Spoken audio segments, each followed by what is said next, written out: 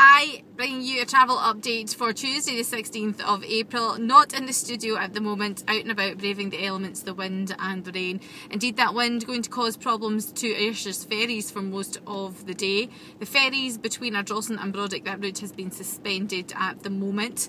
P&O Trintalarn sailings are also disrupted. Check ahead before intending to sail, and they will try to accommodate passengers sailing to and from Cairnryan. If you are affected, check ahead.